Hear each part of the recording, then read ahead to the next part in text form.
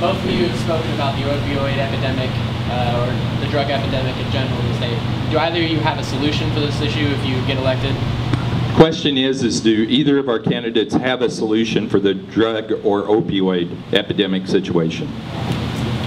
A couple of things. Again, education. The Just Say No program worked pretty well. We were able to cut youth smoking by a lot. Again, teach kids these are not bad people, but they've made bad choices.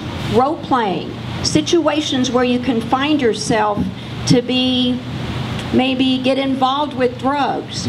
I think showing before and after pictures, methamphetamine patients in high school, that's kind of a scary thing, but if you look at someone who is wasted, who has sores all over them and has lost their teeth, those very unfortunate individuals, that's going to make an impression. Also, I think we as physicians can do a better job of finding alternative ways to relieve pain. And we can do that. There's protocols written for surgery patients. There are alternatives such as chiropractic, massage, lots of things we can do, and I do agree with medical marijuana.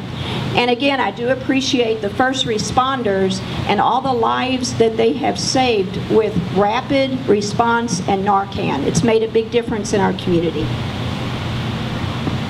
Yeah, so the question was, how do we address the opioid problem? And I think it's a multifaceted problem, and it's going to take a multifaceted approach.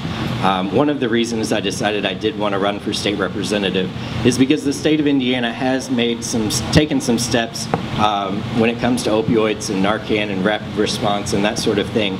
And I think that maybe in the pursuit of those things, there could have been a little bit more perspective from folks like me who are dealing with this on the ground in people's living rooms.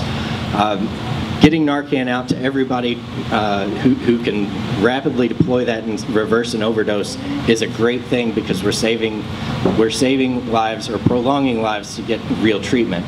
However, we're not collecting the data more efficiently enough to know where our hotspots are, where our patterns are, and how we can use that data to then further crack down on any type of law enforcement.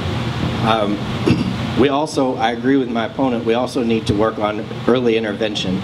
We need to be in front of schools, in front of students in their schools, telling stories that we see on the ambulance, telling stories about people who went into recovery and made it, telling stories about people who went into recovery and didn't. Those are hard things that need to be talked about, and I think that's just one step in getting all of this done.